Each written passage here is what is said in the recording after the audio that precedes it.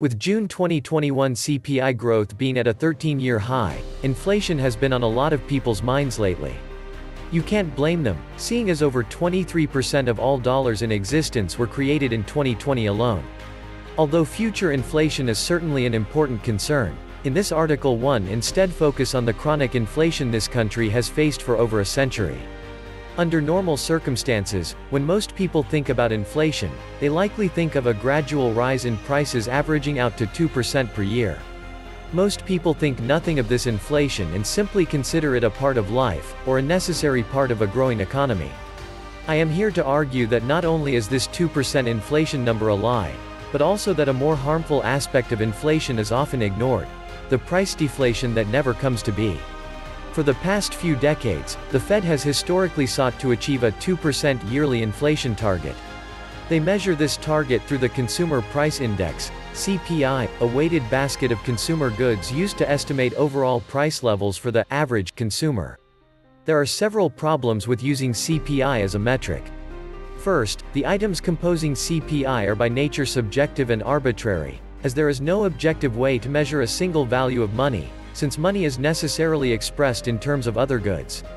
Additionally, the components of CPI comprise consumer goods people can afford, so if a good becomes too expensive for consumers to purchase, it will no longer be included in the CPI.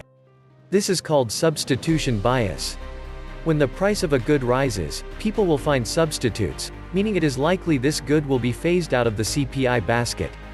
This means the goods that are increasing in price at a substantial rate, and would indicate a higher inflation rate, are taken out of the weighting. Additionally, monetary expansion often leads to shrinkflation in goods, whereby the quantity or quality of a good is reduced in lieu of a price increase, rather than outright price increases. It is much harder for CPI to incorporate discrete changes in quality or quantity of a good compared with simply an increase in price. Even if you were to ignore these issues and take CPI numbers at face value, it is still illuminating to look at the differences in price change in the different industries comprising CPI. The following are a graph and table measuring percent price change by industry from 1997 to 2017. Overall CPI increased by approximately 43% over this period, but industries such as education, childcare, and medical care increased by far more, and industries such as software and TV decreased in nominal price over this period. Although yearly CPI growth averaged 2.1% over this 20-year period, college tuition increased at over 4 times this rate, at 8.5% per year. Prices in industries such as childcare and medical care also increased far faster than overall CPI. What is interesting to note about the industries that saw decreased prices is that they are sectors where either increases in technology have caused huge growth in productivity or where the US has outsourced production to other countries such as China. Not only is inflation decreasing our overall purchasing power in a chronic fashion, but this overall CPI increase exists even despite the issue of substitution bias and the massive price deflation in certain industries. If CPI did not include these massively deflationary industries, we would better see the true harm from inflation. The industries with large price increases are precisely the industries that have seen less growth in productivity, so they give better insight into the effects of monetary inflation. Education, childcare, and medical care are all well-established, labor-intensive industries, meaning that an increase in capital and technology generally has less of a deflationary effect on the prices of their products. Compare these industries to the relatively new TV industry, where improvements in production are occurring at a rapid pace. The question then arises: if CPI does not do an adequate job of measuring inflation, how should we measure it?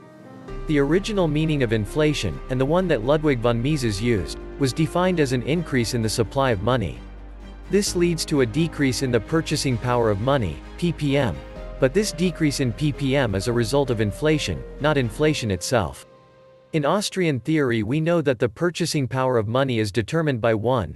The total demand for money to be held as cash balances, and 2. The stock of money in existence.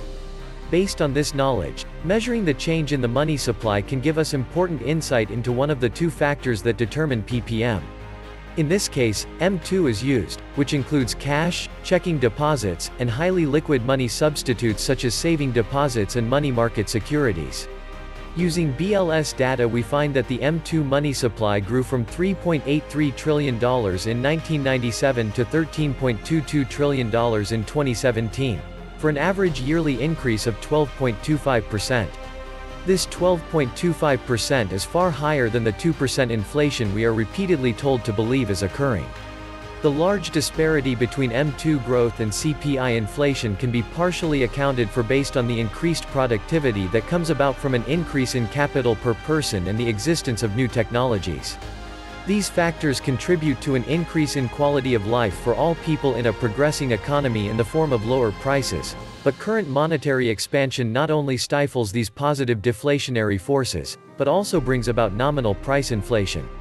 Additionally, since money is not neutral, new money entering the economy will not raise prices or wages uniformly.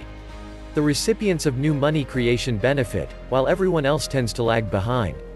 Empirical data support this conclusion, seeing as real wage rates of non-management private sector workers have been practically stagnant since the 70s, even with large increases in productivity.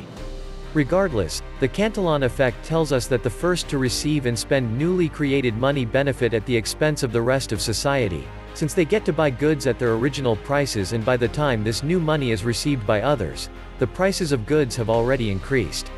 Conclusion.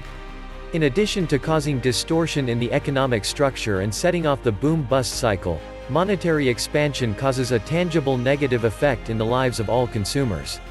It harms saving, eliminates the increase in the purchasing power of money that would come from economic growth, and siphons resources away from the private sector.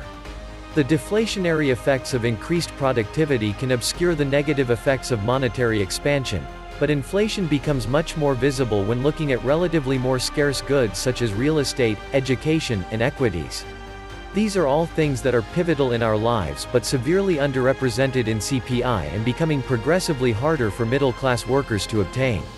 We should avoid the misconception that inflation has largely been mild for the past several decades and realize the full consequences that central bank policy has in our everyday lives. This was the Nomad Economist. Please like, share, leave me a comment, subscribe. And please take some time to subscribe to my backup channels. I do upload videos there too. You'll find the links in the description box. You will also find a PayPal link if you want to make a donation. Thank you wholeheartedly to all those of you who have already donated. Stay safe, sane, and healthy, friends.